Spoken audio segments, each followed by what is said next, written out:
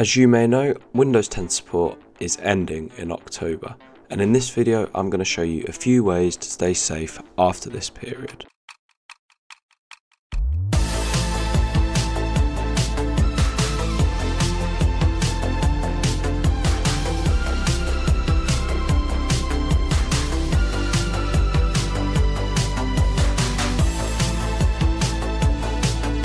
So, as I've already said, the Windows 10 support is ending on the 14th of October 2025. And because of this, a lot of infrastructure will be affected, especially public sector like the military, healthcare and finance, and corporate IT.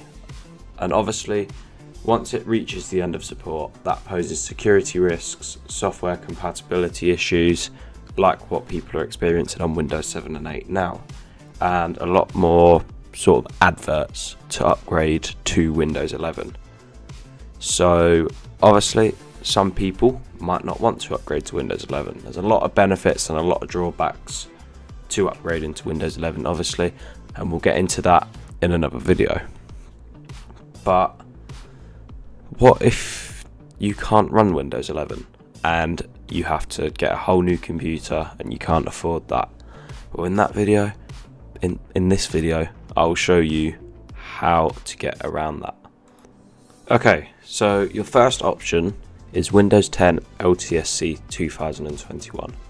So this version of Windows 10 is going to be supported until 2031, as it gets 10 years of support. It's not bloatware, there's no bloatware at all. It literally comes with Edge, and that is it. A browser and then the core Windows apps, no Windows Store or anything.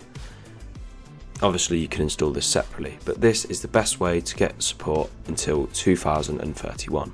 So you can take a look on screen at this slide now with a few benefits and drawbacks of using this version of Windows 10. Okay, so your next option would be Tiny 11. Now, Tiny 11 is Windows 11, however, it is very slimmed down, it doesn't use much resources up at all, it only uses 8 GB of space compared to the 20 GB that regular Windows 11 uses, and it doesn't have any system requirements such as the TPM and the RAM requirements. So overall, I do recommend it. Okay, so on screen now again, just like with Windows 10, is a slide with benefits and drawbacks of using Tiny 11 in your daily workflow. So take a look, pause the video if you need, and have a read. Okay, so the next option that you have is to use Linux. So Ubuntu, Arch, Kali Linux, any of them distributions. So obviously they're free and open source, they're updated, obviously you don't need a license for them, and yeah. However, some Windows apps such as Microsoft Office won't run on Linux, so you'll have to use the web or alternatives such as LibreOffice, WPS Office, etc, etc. So obviously I'm now going to put the same slides up on the screen for the benefits and drawbacks of Ubuntu or Linux. Okay, so just bear in mind with Linux, it is sometimes command line based, so these videos that you see online aren't always true. It isn't that difficult to install a browser. Most of the time it is the same as Windows, just double click the installer and it's running. So just take that into account when you're planning what OS you're going to use. Okay, so now you have a few solutions. I'll now teach you how to install Windows 10 LTSC on your computer. So what you first would like to do is navigate to the description of this video and click the link labelled Windows 10 LTSC 2021.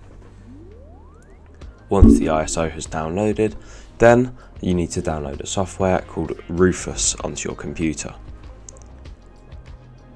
Once you've installed that software, plug your USB stick into the computer and open up Rufus. Now then, what you want to do is select your ISO file in Rufus, mount it and burn it to the USB. Obviously, if you want to learn more about Windows 10 LTSC, there are a lot more videos on YouTube. I'll link a few in the description and in the card from just some other YouTubers that are talking about Windows 10 LTSC and why you should use it and why it is better than Windows 10 normal. Now obviously I don't prefer Windows 10 LTSC. I've used Windows 11 since it came out, and honestly I prefer it. The UI is nicer, everything's just better in my opinion. So yeah, but obviously if you're a long-term Windows 10 user and still want to keep that Windows 10, use LTSC by all means. Now obviously if you can't activate it, there are ways that we're not going to get into in this video. That's for another day. And yeah, I just want to thank you all for watching this video, and that was a TM6 Zone video. Thank you for watching, and goodbye.